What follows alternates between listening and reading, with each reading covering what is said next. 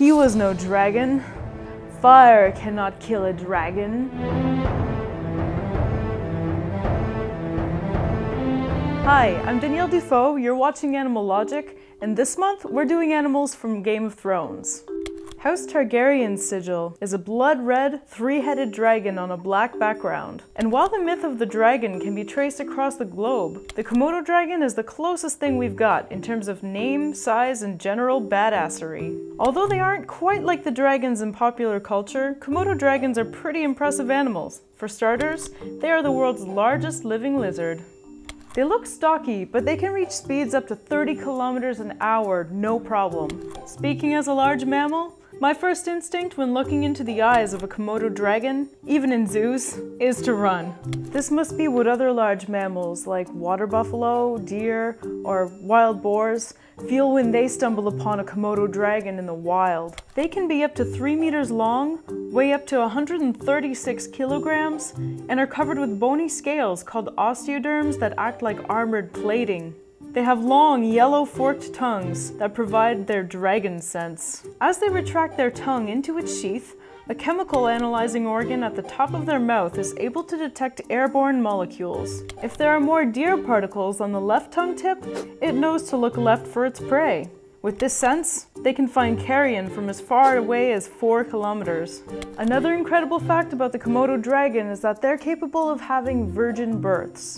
In 2006, zookeepers were stunned when 2 female dragons in 2 different zoos gave birth without having any male contact in years.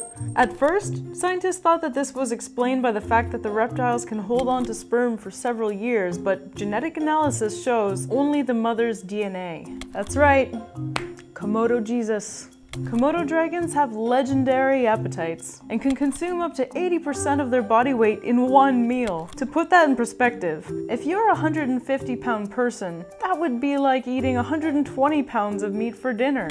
Komodo dragons don't care if their meat is dead, carrion, or living. Either way, they'll take it down. They also have the ability to regurgitate all of their stomach contents if they need to make a speedy getaway from an aggressor. The average large mammalian carnivore will often leave about 25 to 30% of their kills. Komodos devour almost everything, leaving only about 12%. In case the gaping wounds left by those teeth aren't frightening enough, they also inject venom into their prey, which decreases the victim's blood pressure enough to send it into shock, leaving it helpless and easy picking for the dragon to finish it off. For many years, we thought that Komodo dragon's saliva contained bacteria that killed their prey through blood poisoning. But more recent research has revealed that it's the venom that does the trick.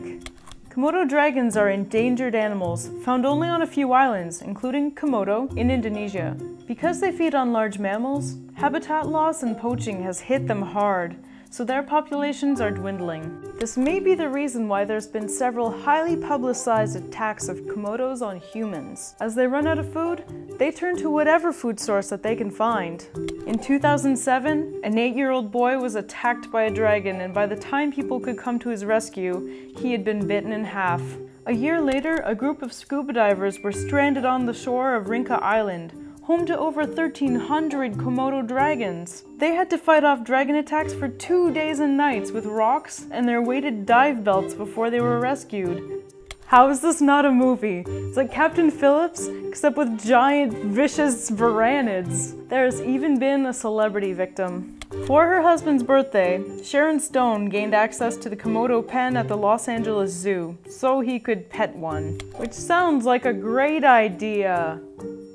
The dragon lunged at him and bit off the top part of his left foot before he could flee the cage. So what animal should I check out next? Please let me know in the comments, and be sure to subscribe for new episodes of Animalogic every week. Thanks for watching!